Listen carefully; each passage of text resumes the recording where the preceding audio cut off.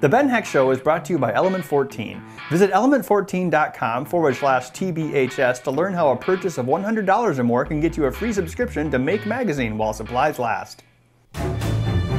In the year 2000, Ben Heckendorn built his first mod. We can rebuild it. Smaller, better, portable. Since then, he has continued his work, helping those in need with creative new projects.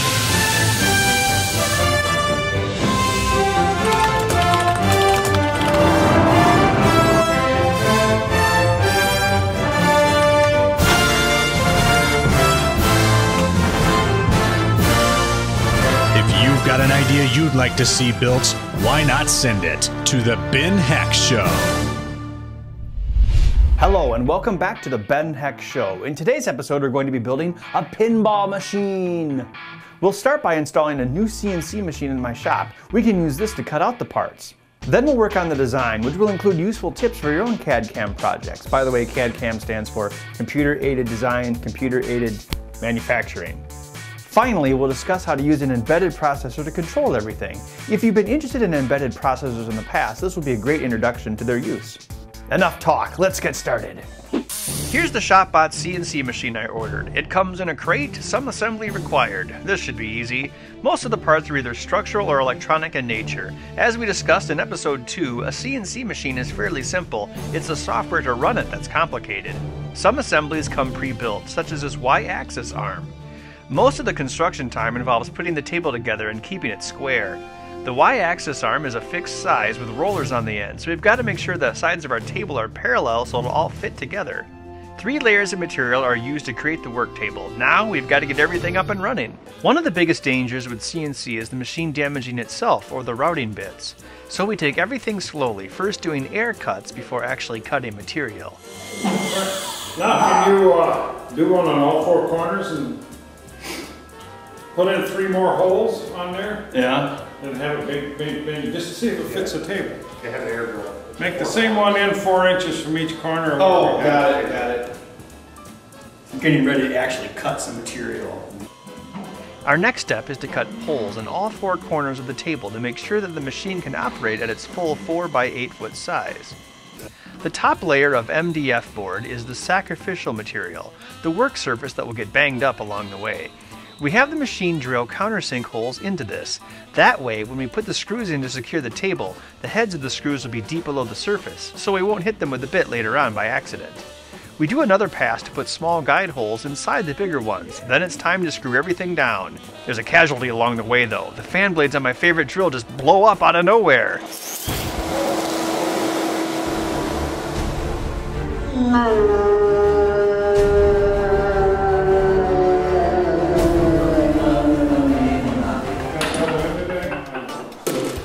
Next crappy drill bit from Harbor Freight, please. The table is now securely fastened, and even if the bit digs into it a little, it won't hit the screws since they've been countersunk. We then test out the 3D functions of the machine by carving out a small replica of a Porsche. Not wanting to bore my friends to death, I do the next part later on by myself, surfacing the table. Wood is rarely completely flat, so the machine skims off a thin layer to make it flat. This process takes forever, so I work on a customer's single-handed controller in the meantime. Now that the CNC machine is up and working, we can work on the cabinet designs themselves. We have our basic pinball design. However, this one is not at the right rotation. The machines are actually tilted forward a little bit, at about exactly negative 3.5 degrees like that, which makes the legs level down there at the bottom. So the new thing that we're going to try is having folding legs. Now it might not be entirely obvious from this drawing, but here's one of the new pinball legs. And inside the unit is going to be some square tubing, and the leg will slide out of the tubing like this, and then it will rotate on a hinge or a pin, which will be right there, and then finally it'll fold up under the unit. So the bottom leg goes the back one goes Now you might be thinking, oh, but the legs are going to hit each other, right? Wrong. If you look at the back of the unit, we have another line drawing here. You can see the back leg is going to drop down and then slide over. Your back leg will do this. It'll come down, it'll come in a little bit, go up, and then the one in front will just come up and they'll sit side by side. So what we're doing here is we're making the machine fit within a small area. So We can select all this stuff here and we see that it'll fit in under 27 inches of height. So I think it'll work out pretty good. So the next thing to do is to actually route out this sucker. The CNC machine is controlled by a laptop via USB. Currently, this laptop is sitting on a table, which is fairly inconvenient. I have to go over to it, sit down, type stuff, select OK, blah blah blah. However, this laptop must be attached to the machine at all times as it sends commands and codes line by line. My solution was to design and route a rolling computer desk, which can hold the laptop, mousepad, and power supply. I can type on it standing up and roll it closer to the machine when doing calibrations. It may look like something out of Skyball, but it fits my needs perfectly. Alright, it's all put together. I have a rolling table with which to move the computer around for controlling the CNC machine. Now, on to pinball.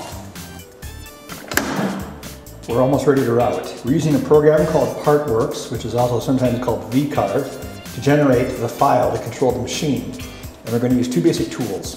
An 1/8 inch bit to drill the holes for the screws and some of the connection points. Then a 1/4 inch bit to do the main cutouts around the edges. Let's preview all tool paths to see what it's going to do to route out this pinball machine.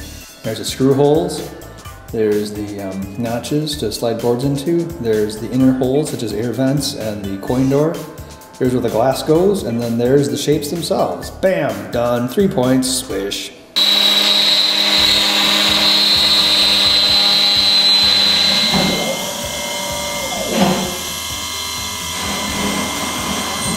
It takes about an hour to cut out all the parts, but they do fit on a single 4x8 piece of MDO plywood. MDO is medium density overlay and has a solid paper coating on each side, instead of wood grain. A friend of mine suggested using it since we'll be covering everything with graphics anyway. We talked about sliding legs earlier, now we're routing the brackets for them. The end caps have grooves, which help us align the pieces for easy assembly and also add strength. These brackets hold the square aluminum tubing that the legs will slide in and out of. We drill 2 holes in each aluminum tube and then secure it to the wooden bracket with machine screws. Now we'll show an example of how the legs go in the cabinet. Alright, so here's the tubing that the legs are going to fit in, so this is a misengineering bit right there. So the leg slides up into the tube like this, and there's going to be a stop. And then as you can see, there's a slot on the leg. So what happens is, this comes out like this, in theory. Yes, okay. Then it rotates so it can fold up under the cabinet, just like that. It would seem that in true bend fashion, I made my tolerances too tight. So to compensate for that, I have the tolerance compensation tool.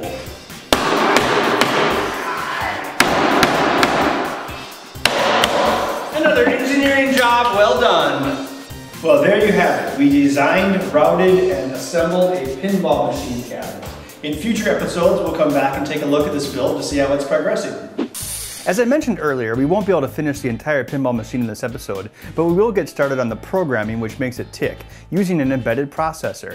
Our sponsors Element 14 now carry a very popular type of embedded processor called the Arduino board. At the Element 14 store, you can choose from Arduino Nano, Mega, and Uno boards. This, for instance, is a Mega board. The difference between them is the amount of features and memory they have.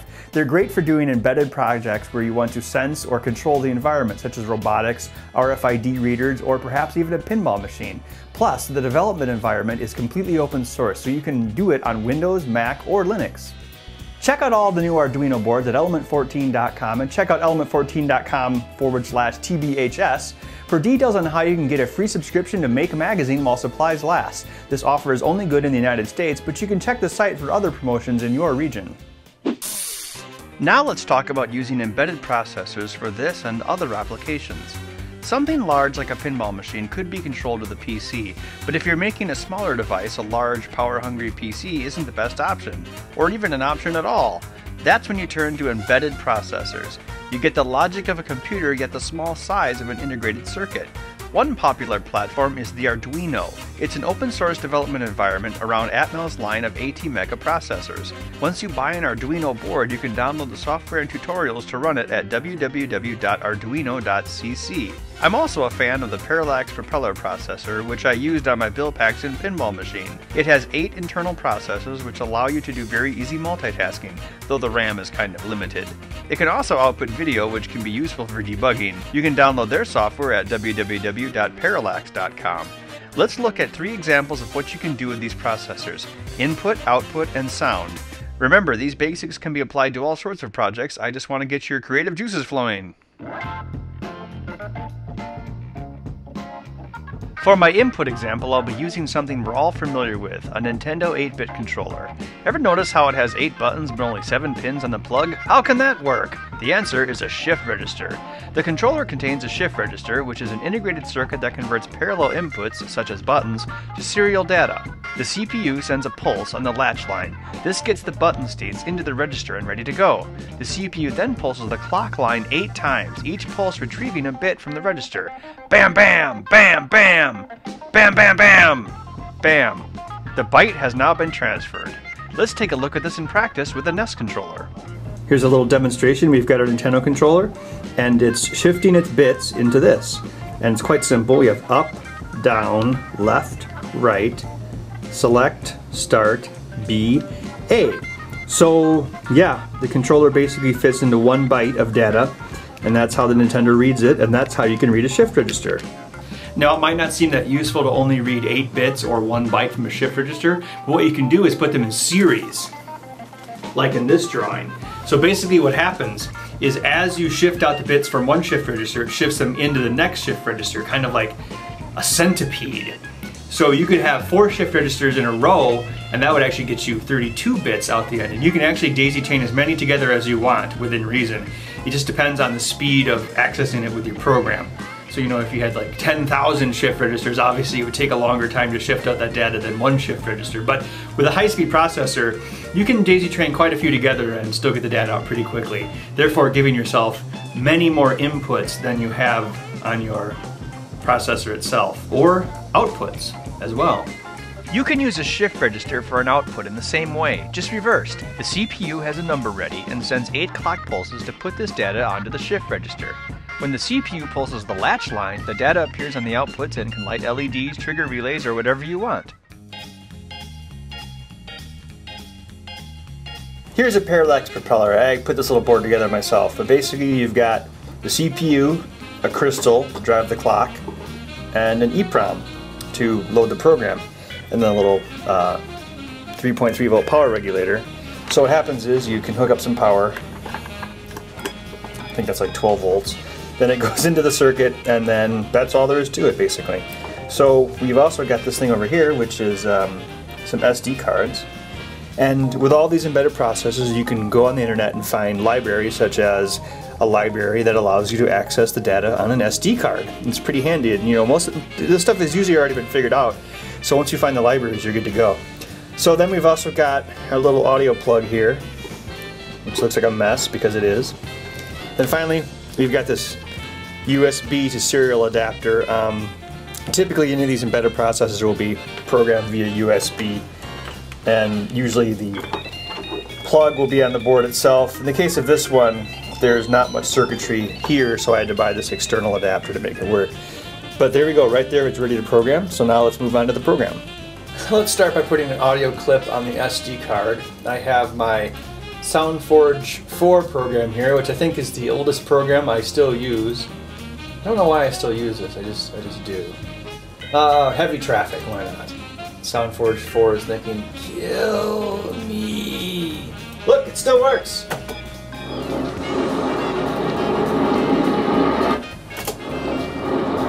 Okay, great. So we'll just make that into a file. Then we need to make sure it's the right format to work on the SD card with the propeller. So we're just going to call this traffic. And we want to make sure it's 44100 Hertz, which is 44,100 samples per second. 16-bit stereo, okay. Also known as CD quality. Okay, so the SD card with the data, we'll hook it up into the little processor. And the processor is hooked up to my stereo, so when the song comes through, we can hear it. Now we need to do the program. This is the Propeller tool. It's the development environment for the Propeller processor. You can download it off their site, or if you're using an Arduino, they have their own development right here. And again, it's the same thing. You use a little program, you write out your code, and there's plenty of samples on the internet to get you started. You write out your code and then you upload it to your integrated circuit, and then it executes. So let's go back to the Propeller here. I found an object which plays music off an SD card. So it's all the work is pretty much done for us here. We just have to check a few things. The pins that it outputs on that we hooked up the headphone jack to, we had to make sure that's correct. We're going to actually use pin 16 and 17, right? We go back up here. Here's the first thing it does. So SD mount 0, which means we're going to mount the SD card that is attached to pins 0 through 3. And then there's a routine here called play. And so all we do is we just need to call that the main routine. So we go play, and then our parameters, which is a string, which has the file name, which was traffic wave, as you might recall. Switch on the propeller and hit compile. Sends it. And it's kind of an overmodulated sound clip, but as you can hear, it's playing off the chip. That's all the time we have for today. Join us in the next episode as we build solar-powered and kinetic-powered chargers for some portable devices, such as the power-hungry Android. We'll see you then. The Ben Heck Show is made possible by our sponsors at Element 14. For more information on all my projects and for a list of all the parts I used today, visit element14.com. We'll see you next time.